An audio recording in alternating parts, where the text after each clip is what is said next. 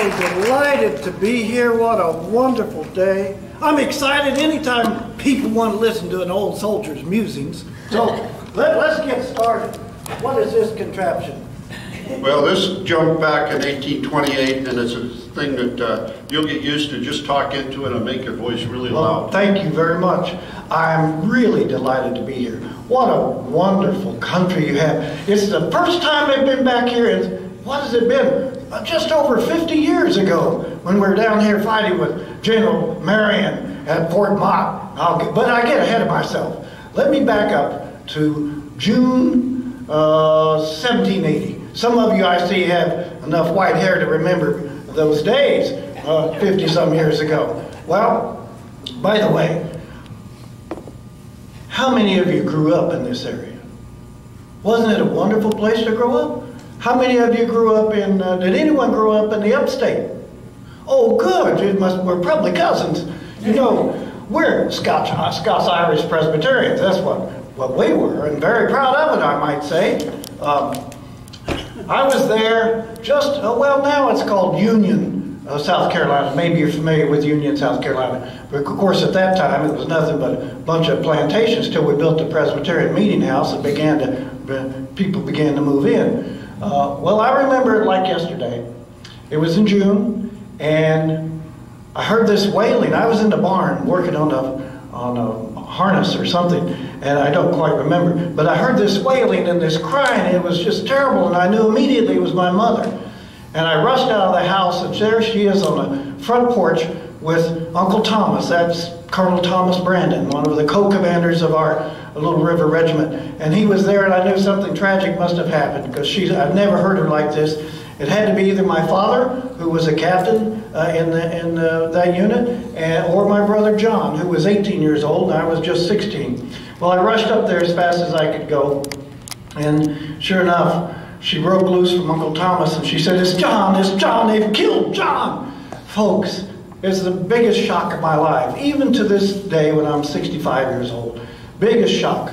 I couldn't believe it. I said, what happened? Uncle Thomas explained. He says, it was Bloody Bill Cunningham. You remember if you've been around Bloody Bill Cunningham. He was a notorious Tory who throughout the upstate area and places elsewhere, all the way even down to Charleston later in 1781, this guy would kill you whether you were fighting against him or not. And so he was a terrible person. Well, what happened? I inquired, and Uncle Thomas explained it was Adam Steedham. Now, Adam Steedham was the most vile man in our entire territory. He was one of those fence sitters. You remember those people who wouldn't take one side or the other, and sometimes they pretend to be on one side and then they pretend to be on the other. That's pretty much how Adam Steedham was. Well, turns out Adam Steedham told Bloody Bill Cunningham where Colonel Brandon, or Uncle Thomas and James Williams were camped, and they surrounded the camp just before daylight. My brother John, turns out, was on sentry duty, and of course he saw them, fired at them, sounded the alarm. Well, that drew their fire, and it killed John, one other, and wounded a few others before they could escape. Well, that's the only vow I ever took, was that morning. And that vow, I tore my shirt off, I threw it in the dust, and I said, I'm going to kill Bloody Bill Cunningham and Adam Steedham if it's the last thing I ever do.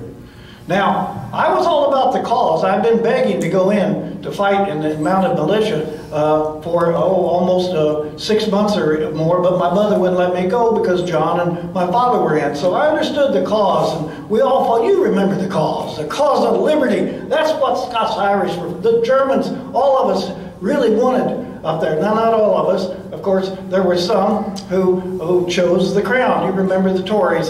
And those of you how many of you are Presbyterians? God bless you. Oh, Mr. Baxley, I see you over there. God bless you. You know, they all fought for it. I didn't know one Presbyterian that didn't fight for the cause. Now, but how many of you are Baptists?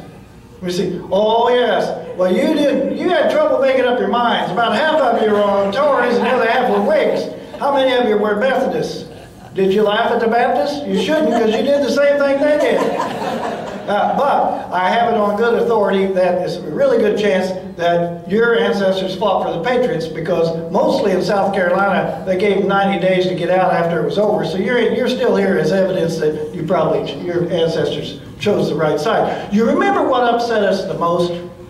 It wasn't just taxation without representation. It was that this is our land. You know, they stole our land in Scotland hundreds of years before, but this was our land. And then they put that tax that stuck in our craw the most. And that was when they taxed us to pay for the Anglican Church. You remember that?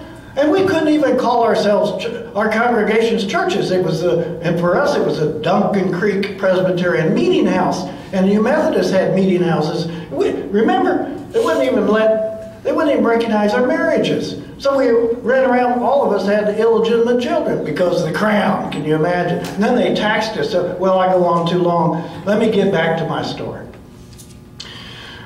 My father brought John's body down, and we buried him the next day. I got his shoes. I had a growth spurt, my shoes were gone. You know, remember back then, if you had one pair of shoes, you were doing pretty well. And so I got John's shoes. I didn't know if I could really ever fit in them, not physically, of course, but as the man that he was.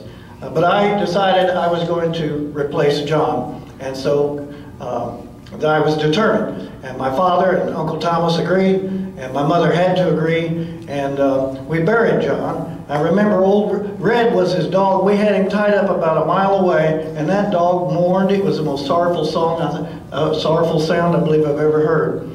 Well, we buried him the next day. Uncle Thomas and I took off. I was excited. I got all the accoutrements. I was riding my best horse Dot, my 54 caliber rifle, and a blanket and a canteen, all the things that you take. And I was excited, and I wanted to fill John's place. Well, we went to a camp, I believe it was over near the Broad River. When we rode up, it was wonderful. I saw my cousin Chris was there, Chris Brandon, and several other people. William Kennedy was there, and so I met, and we knew each other mostly from church, or we were related to each other. And so there we were. Now let me tell you a little bit about it. When you camped out, and it sounds like a lot of fun until you camp out about 3 or 4 days. Let me tell you, anything that could stick, sting, or bite would stick, sting, or bite you. And we slept on pine needles. Anyone here ever slept on pine needles? Oh, it sounds nice. It's just wonderful until you start rolling around in the middle of the night. Those things will stick you where you didn't even know you had places to be stuck. Anyway, and when it rained, guess what? We had no tents. We got wet. When it snowed, we got snowed upon. That's pretty much the way it was. But we were for the cause. We learned very quickly. Carry your spoon with you, because anytime you could get something to eat, you needed to eat. We never knew when we were going to get something to eat, and we never knew if we were going to get enough. But we did all that. The first memorable thing that happened to me was sentry duty. I've been there about 2 weeks. Sergeant Tate says, "Young, you're on sentry duty tonight." Oh, that made me feel proud. That's great. I just wanted to prove myself as worthy of being as being a fighter in that militia. Well, he took me out that evening, just about a little before dusk, and he says, "You understand your responsibility?" Of course, I did. And he was out about 300 yards from the camp, and he says, "Here's the password." We were near the Tiger River then. He says, "Password is Tiger. If anyone shows up and they can't give you the password, shoot them." Okay, I'm ready.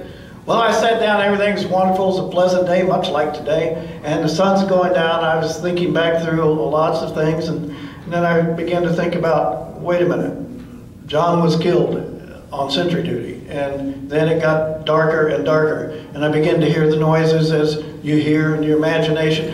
Is that bush moving, or was that just the wind? Or was that stump over there, or is that a person? And pretty soon it gets darker and darker. Then the wolves begin to howl. Well, one wolf isn't a problem, but 3, 4, 5 wolves, it takes you a full minute to load your rifle. And so that began to worry me a little bit. And then I heard it. The first thing, just a little faint footstep. A little twig popped. And then another footstep. And another footstep is coming straight for me. Somebody's coming right for me. And of course, I yelled, "Stop! What's the password?" Dead silence. Then another step kept coming toward me. "Who goes there? What's the password?" Now it's within about 35 yards of me. I said, "Who goes there? What's the password?" Dead silent. Now I'm thinking, my mind's racing, my heart's beating. I figured it out. It's probably one of those Damn Cherokees. They were fighting for the British. They don't understand English. What's my dilemma? How many of them are there? I can picture a tomahawk slashing through that dark air. And so I stood up, I aimed, now I could see something just about 30 yards away. Here he comes. I said, "What's the password?" No answer. Boom, I shot him. Boom, his body hit the ground. Well, I jumped behind the tree, reloaded as fast as I could because you don't know how many people were there. About that time, Sergeant Tate and William Kennedy came running up. "Young, young." I said, "Over here, Sarge." He said, "What happened?" I told him the story. He said, "Where'd he fall?" I said, "Right over there, about 30 yards. He rushed over there, he and Kennedy. He looked down. "It's a horse. You've killed a horse, young." Oh, I was never so embarrassed in all my life. Oh, can you imagine? 16 years old, I'm trying to be a man. And of course, all the way back, Kennedy was calling me Young the Horse Killer. Young the, well, you know, that stuck. So the next day I was Young the Horse Killer. People come by to meet Young the Horse Killer all over. But that night, a great thing happened. Colonel Brandon, Colonel James Williams, and my father all came to see me. Lots of people around, just about like this.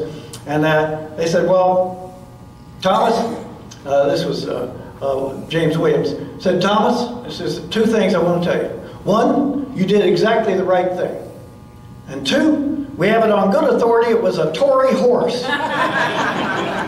So that made me feel better. Things went along pretty well until I got to go to my first fight. And I wouldn't call it a big battle, but it was a battle, and that's Stallions. Maybe you've heard of Stallions Plantation. It's not too far from here, probably 100 miles up toward the toward the present-day little village of Rock Hill, just south of the Catawba River.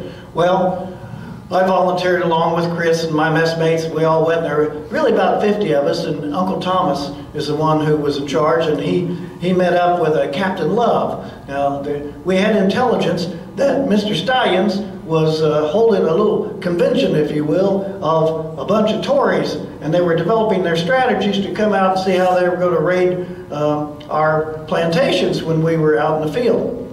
You know how they do, they throw rocks in your well, and sometimes it was getting pretty bad, pretty serious. By this time, some of the barns were being burnt, they'd harass the women folks. So we decided to stop that. Well, turns out Captain Love was the brother of Mrs. Stallions. So here was the plan. We were going to surround the house, and he was going to try to negotiate a surrender. So we put the horses about 300 yards back, we got off, and we walked. So now we're infantry, and we're walking in a line straight up to the house. I'm with Captain Love, and Uncle Thomas rides around the back of the house with about 25 men, 25 in front. And we got right up within about 30 yards of the house, and I could see the rifle barrels start sticking out of the upstairs windows and the downstairs windows, and we're completely exposed.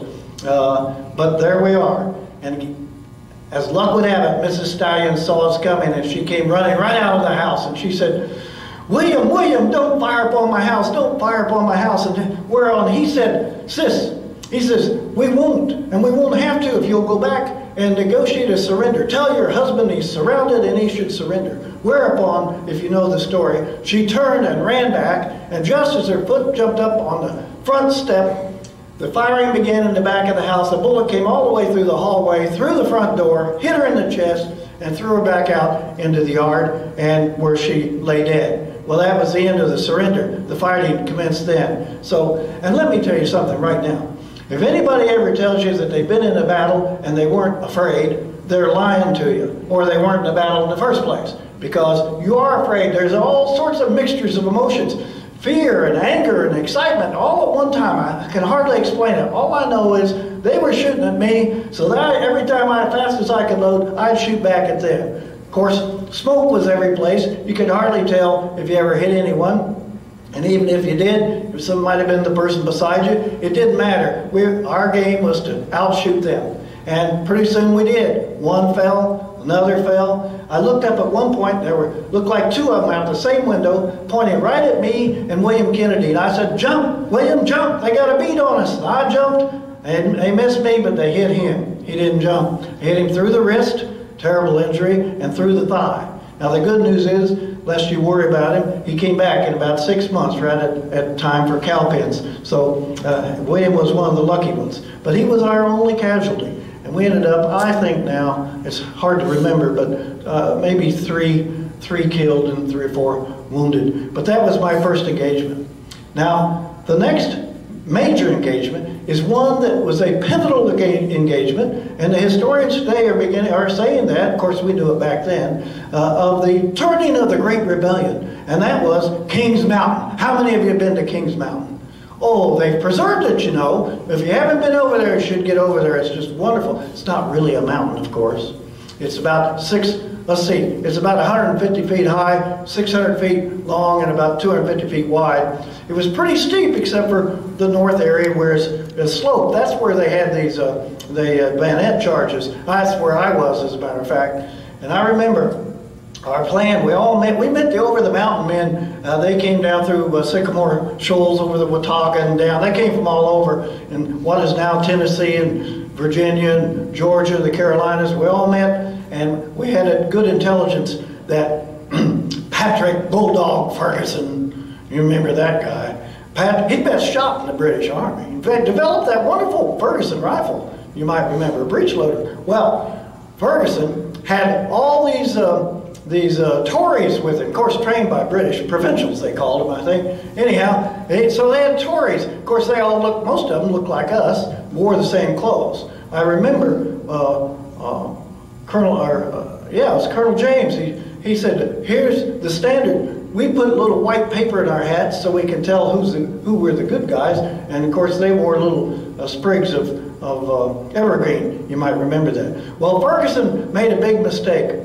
Big mistake. He sent couriers out all over up in the upstate and all over the backcountry saying roughly words to this effect: if you don't come under my standard, that's the flag, if you don't come under my standard, we're going to waste your farms and your land with fire and sword. Well, that's when the over the mountain men, you'll recall probably, they said, what, if they can do it there, they can do it here, they can pick us off one unit, one community at a time. So that was it. He shouldn't have threatened us like that. The strategy was very easy. We're going to surround that mountain, and then with one shot, we're going to give out the Indian war whoop, and up the mountain we go. Seemed like a good plan. So we did that. We rode all the way through the rain one cold day. This is in October the 7th, I believe. In fact, the anniversary was just recently. We rode from Cowpens all the way over, surrounded it, the area, and sure enough, just before the shot was fired, a woman came running down the mountain. Can you imagine? And there she came. And she was screaming something. Finally, she got real close to Uncle Thomas, and you could hear her. She says, I don't want any part of this battle. Let me go. And Uncle Thomas said, how do we know you're telling us the truth? And what are you doing here? That sort of thing. And she says, well, you can tell that I'm on your side because I'm going to tell you where Ferguson is. Ferguson's right up there. He'll be blowing a whistle. And he's on a white Charger, and he's wearing a red and white checkered shirt. Well, that seemed good enough, and he let her go. Her name was Virginia, which, that gives me pause for a moment. You know, I don't know how these British officers needed 2 women to tend to them, but he at least never got mixed up. He was pretty smart, because both ladies were named Virginia. I always remember that as a 16-year-old. Anyhow, so sure enough, the shot was fired. We gave the Indian war whoop, and up we went. Now, they had mostly British-issued muskets, which could fire 3 times per minute. That gave them an advantage.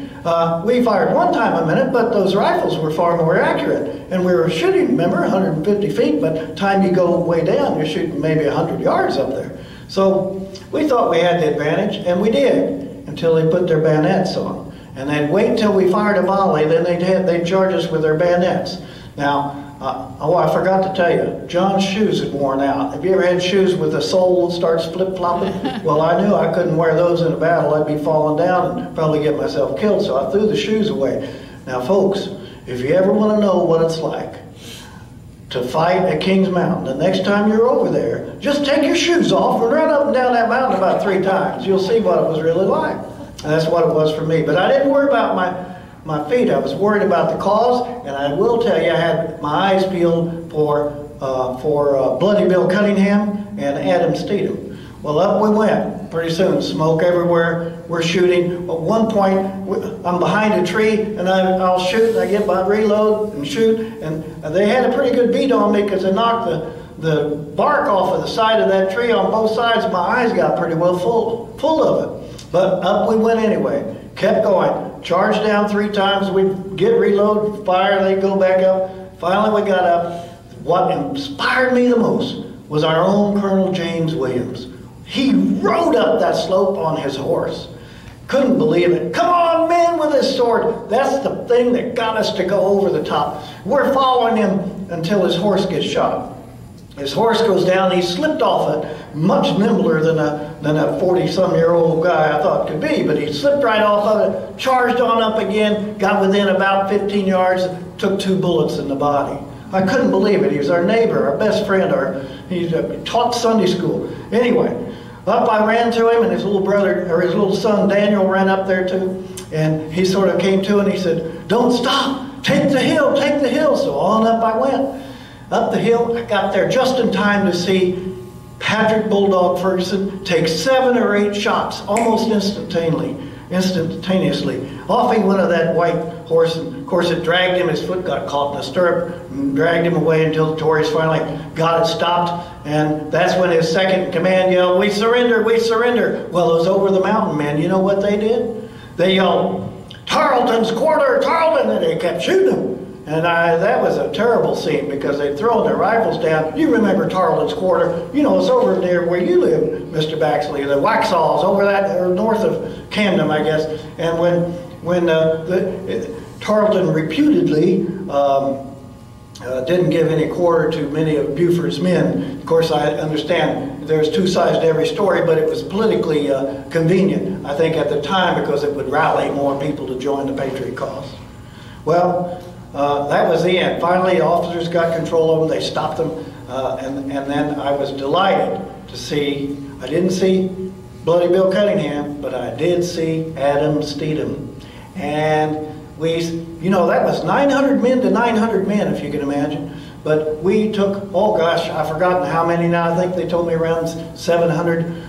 We took prisoners. They had about 240 killed or somewhere of that. We only lost 29 men. Of course, we had some wounded. But we figured we better get out of there pretty fast because General Cornwallis himself was at Charlotte. It was only 30 miles away. We figured he'd be coming back, and we couldn't take another fight like that right now. So we took the 10 most notorious Tories, including Adam Steedham, and we hot-footed it toward Rutherford County to the west, get away from Cornwallis should he come over. And the prisoners went on up. I've forgotten, Salisbury, Hillsborough, someplace. But we took them, and that night we held a trial. Now, I'm pleased to tell you that these hands put the rope around Adam Steedham's neck. Now, we prayed for him. I prayed for him. I'm a Christian, you know. We prayed for his soul, but he had to pay for what he did. And I couldn't get beyond what he did to John. His mouth killed John as much as one of Bloody Bill's bullets killed John. Then we left. And we hadn't eaten anything. Oh, I remember that. Since the cowpens the night before. So now we've gone 24 hours, and we split up. The over-the-mountain men are going back. We're running, going home, riding home and starving. And that next afternoon, it must have been right around noon, we saw a pumpkin patch. We were so pleased because Uncle Thomas stopped. Out we went. Oh man, it was October, of course. Have you ever tried roast pumpkin when you haven't eaten for about 30 hours? It was wonderful. I remember it like yesterday. It was just terrific. And Chris Brandon pulled out, to our great delight, tea. It was that black tea. It was wonderful. Can you imagine what a delicacy it was to have tea and roast pumpkin? Well, it was terrific. We built the fire real fast, and we got the tea, threw the tea in, and it's bubbling from water from a little rivulet, and pretty soon Chris says, "Pour mine first, boys." He says, we looked over there comes a Jersey cow coming our way, walking across the pasture. I guess she was going to get some of her pumpkins, you know, also. And he says, "I'm going to have cream in my tea." Well, here he went while we're catcalling and laughing and wondering and taking bets and all of that. And of course, he was a farmer. He got real close to that cow, and that cow's eyes are rolling, and she's pretty skittish, but he gets underneath her. Just as he gets ready to get him a little squirt, Sergeant Tate bellows it. Boots and saddles, boys, boots and saddles. Well, she kicked, imagine, and jumped and kicked that cup clear out of his hands there with his teeth flying through the air. We didn't have tea for at least another 3 weeks. As my memory recollects, after that he always took his tea black. Well, let me get to Fort Mott. There are lots of other things, including cow pens, where on my 17th birthday, I was able to lead, I was a captain then, I was able to lead a unit in a cavalry charge, backing up Colonel William Washington, the general's cousin, as you know. It was quite a wonderful thing. And so that cow pens was quite a fight. I'll share that for another time. Oh, you can read it. I wrote it in my memoirs. As a matter of fact, they'll be right out there. There's a book out there if you want one of these. Now, listen to this. Cow pens. I made a big mistake. I got greedy. Tarleton, you know, we whipped him soundly. Old Dan Morgan, he said we would, and we believed him. We whipped him. He went running off, and his dragoons and the rest of them went running off up the Green River Road to get away from us. Well, my mistake was Sergeant Tate and several of us, Captain Jolly, we decided, or Major Jolly at that time, we decided we would chase them and catch the wagons and so on. That was a mistake because we caught one, and I was bringing it back with the prisoners by myself when I was overtaken by a group of about 10 dragoons. I suffered 6 major wounds and was taken captive. And I heard the sweetest words I ever heard in my life then. They had knocked me off the horse. You can still see the scars where they got me right across here, one through the shoulder blade. The last one's in the head. I'm off on the ground, and I could barely hear, and in the haze, and I heard this kindly British major say, "Don't kill him, he's just a child." Well, I was taken prisoner, interrogated by Bannister Tarleton, and I must tell you, he was a handsome man. He treated me kindly. And then, anyway, I lived through it, obviously. I'm here. And then after that, Fort Mott. We had some other things too, you know, that I'm skipping around, Musgrove's Mills, Blackstock. But Fort Mott was interesting because I got to fight with the famous General Francis Marion. Oh, what a wonderful opportunity that was. We rode all the way down here to surround that fort that the British had taken over, Mrs. Mott's house, you remember, and not far from here on the Congaree River. Well, when I got there, I was astounded because I had him, his profile didn't live up to his reputation. He was about this big, but I thought he was a giant. He was so popular. We loved him so much. Well, there we were, and he had several hours of contemplating his strategy, and finally decided they just put it under siege. And then was it Rowden, I think it was coming close, and they decided that siege thing isn't going to work because the British are going to catch us. And so he went to Mrs. Mott and he says, "We have only one strategy, one thing we can do." He says, and that is we have to burn down your house. She didn't hesitate. You probably, how many of you know that story? Well, let me see. Let me read to you a young patriot wrote his memoirs, and I have them here. That's William Dobian James. Anybody know William Dobian James? Oh, okay. Well, let me read. Now, how am I going to do this? Would you hold this contraption, this device? Thank you so much. Now, let me get my spectacle. Here's what he wrote. And you get it straight, because he was there too. I may have met him, but I'm not real sure. But we're kindred souls. He says, although so week after the affair at Hopkirk, General Greene had sent a reinforcement to Marion under Major Eaton with a 6-pounder, and on the 8th of May, Marion and Lee commenced firing upon Fort Mott. As soon as General Greene heard of the retreat of Lord Rawdon from Camden, he decamped from Cornwall's Creek, and moving down on the west bank of the Wateree, took a position near McCord's Ferry so as to cover the besiegers. Fort Mott stood on a high hill called Buckhead, a little on the right of the Charleston Road, where it leaves the Congaree below McCord's. Within its walls was included the house of Mrs. Mott, who had retired to that of her overseer. When told it was necessary to burn the house in order to take the fort expeditiously, she at once requested it should be done, and as a means of effecting it, furnished an Indian bow and arrows. On the night of the 10th, the fires of Lord Rawdon's camp were seen on the Santee Hills in his retreat from Camden, and encouraged the garrison for a while, but on the 12th the house was set on fire, and Commander Lieutenant McPherson and 165 men surrendered. Oh, what did we say back then? Do you remember? We lose these good words. We used to, when something good happened, what would we say? Huzzah! Remember? So, now let me read this again. It says here, it says, the house was set fire and Lieutenant McPherson and 165 men surrendered. Hip hip! Huzzah! Huzzah! Hip hip!